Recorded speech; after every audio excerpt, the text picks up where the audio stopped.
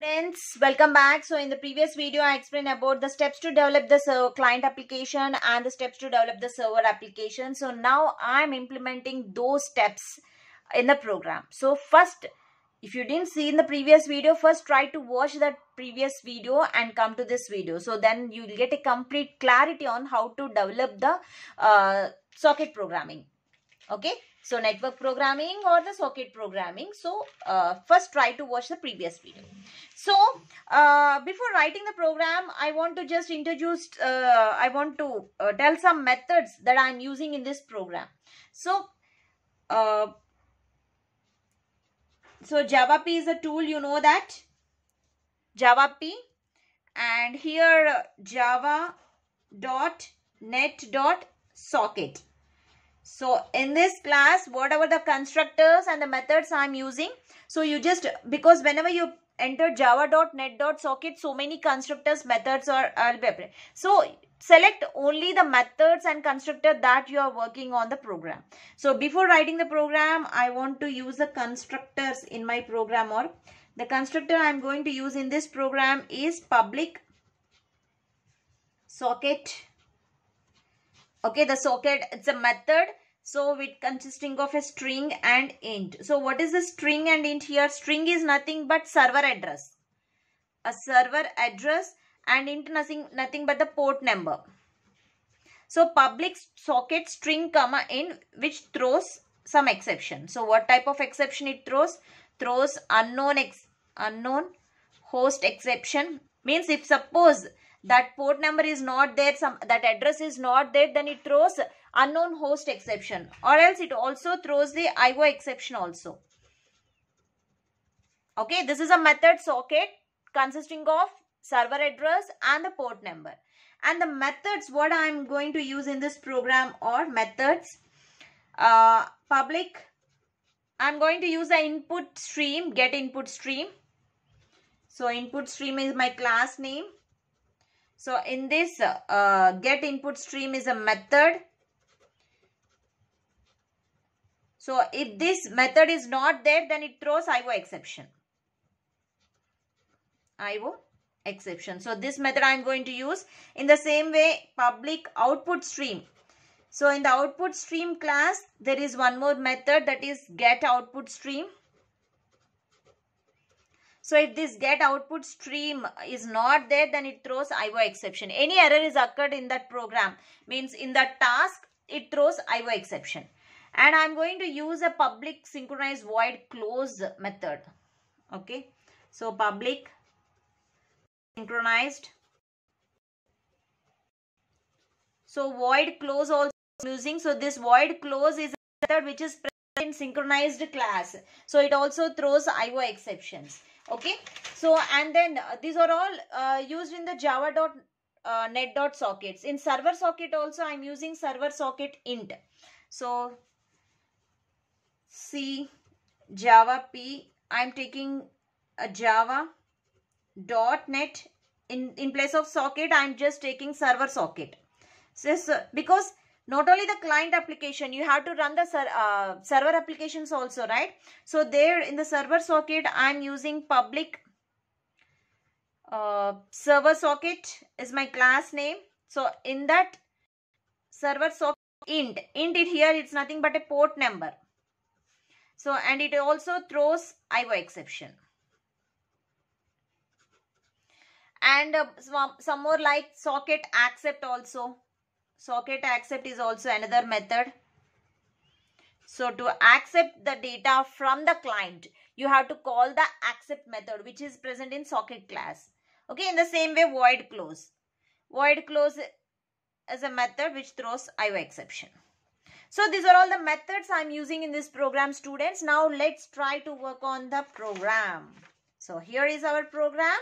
So what you have to do means, whatever the program here is there, so try to write this program on your Eclipse IDE or in the Notepad++.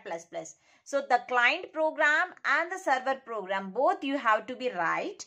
Okay, so create a client program, client.java, and create a server program, that is a server.java. So first I'll explain the client.java. So this is, save this program as client.java. Okay. So first try to understand whatever the steps I had explained in the previous video, try to implement here. So import java.io.star, java.net.star. So class client, a client class is loaded, open brace executed, main method call. So try block. So this is a task. So first what I had explained, what are the steps I had explained in the client. So first of all, create a socket object with server address and port number. Create a server socket object with server address and port number. Okay. So for that, first try to create an address. Whatever the address or there, argument 0, that will be copied into the address. Now, means before accessing the address and port, try to declare it.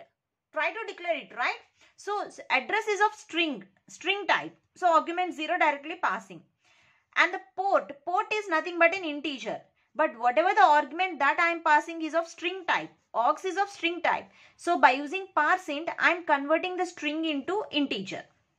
So for that you have to call this class integer.parseInt argument 1. So port. So argument 0 is the address. Argument 1 is the port. This is a declaration I had done here. Declaration I had done here. First string address, argument 0. Okay. And argument 1 is a port number. But port is of integer data type. And argument is of string data type. So for that integer.parseInt I had used. So whatever the argument 1, that will be stored in the port. Now create a socket object. Socket is my class name. S is an object reference.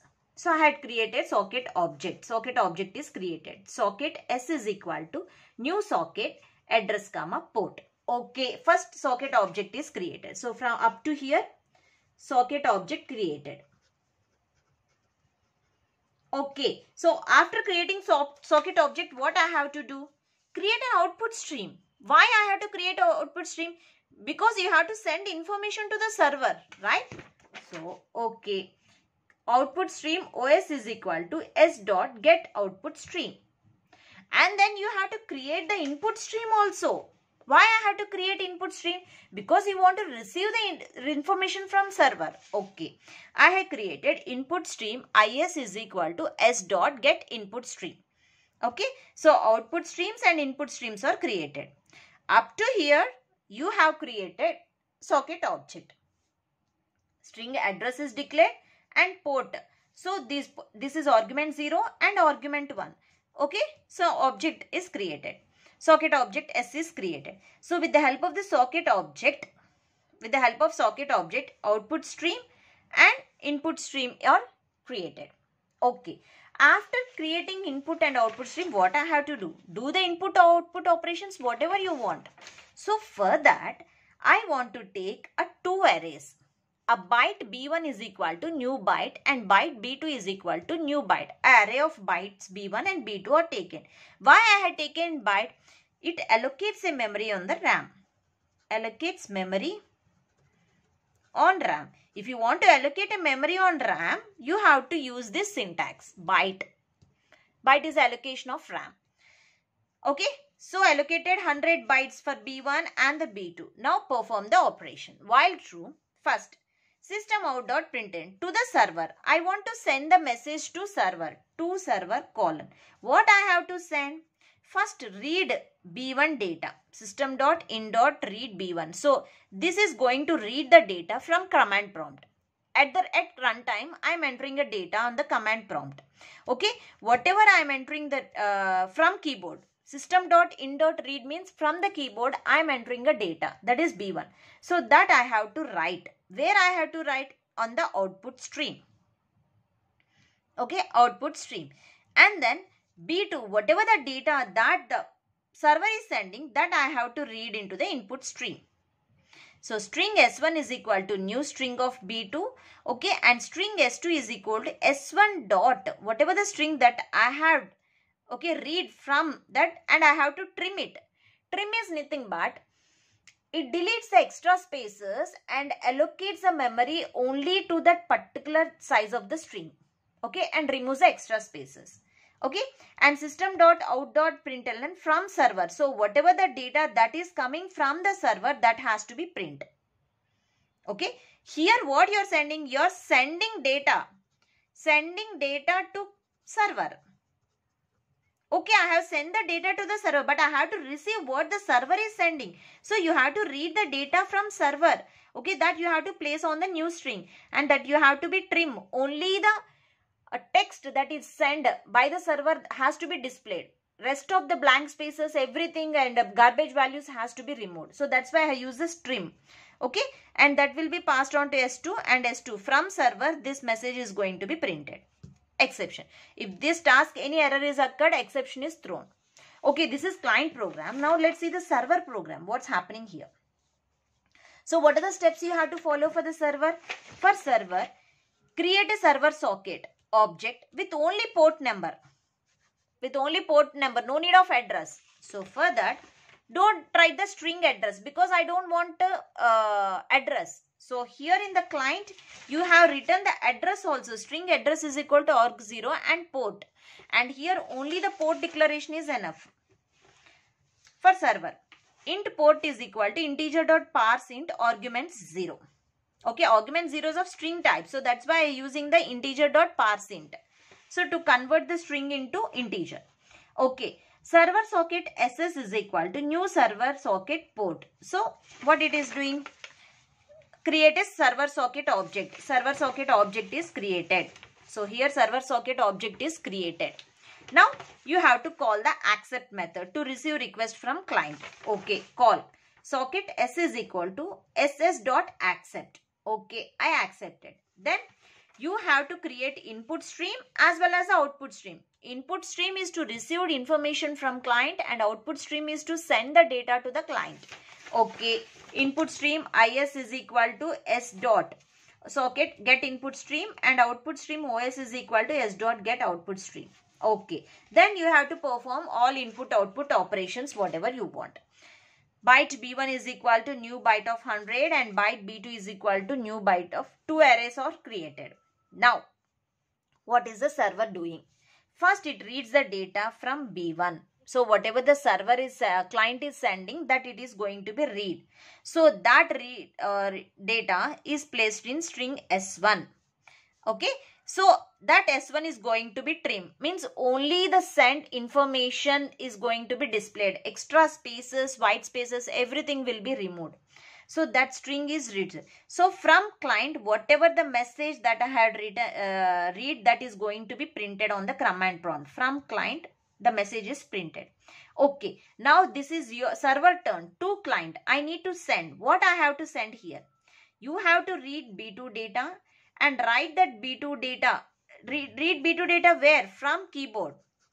From keyboard you are entering the data on the command prompt, and that you are going to be write here. So if any error is occurred, then the exception will be thrown. So now let's see how this program is executed on the command prompt. Okay, so try to execute this program on the command prompt, then you will get the clarity. Even Eclipse also you can do. So output window. Okay, open two command prompts, two output windows. Okay, one is the client window and there is a server window. So minimize these two, keep it at side by side. Okay, minimize these two and keep it at side by side on your screen. Okay, so on the client window, what you are doing is Java. Client is your, what is this client? It's a class name, Java client. What you have to give? You have to give the port address and the port number. What is the address? Address is nothing but the local host only. My system address is local host. Okay, port number is, let's take 2000. Java client local host 2000 and enter. Whenever you press the enter, it comes a message like to server. Okay, to server. What you here you need to type a message hello. Let's take to server is a message appear. Then you need to type a message hello from the keyboard. Now In the server window, open Java, server is your class name, file name server. So here no need of address, anyhow it is coming from this only, so no need of address, only the port number, 2000 is the port number entered. Okay, so then from client, so whatever the message you have typed here, that will be appeared here, hello. Okay, and here from server, and here to client. So whenever you received a message hello, you can send a message to the client. What? How are you? So this message will be passed here, and from server it receives a message, how are you? So again, if you press the enter, to server. So whenever it to server, then type a message, I'm fine. Okay, this message will goes to here from client. It receives a message, server is receives, I'm fine. After that, if you press the enter, to client, again program successful, any message, program successful. Okay, to client, a message is passing. From server, it receives a message, program successful.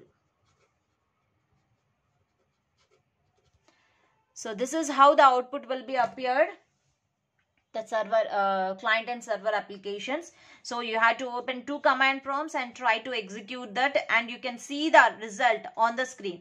Please students, try write these 2 programs, Java program. One is saved it as a client.java and another is saved it as a server.java. Okay, both programs has to be executed at the same time.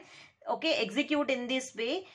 Whatever the program I had written, just copied that program and write it on Notepad++. Still, if you are facing any doubts, please let me know. I will clarify your doubts. Okay, so if you are getting any errors or the doubts, please write it on the comment box. Still, if you are facing doubts, means I will show this program on the system and I'll show you the execution part also. Thank you.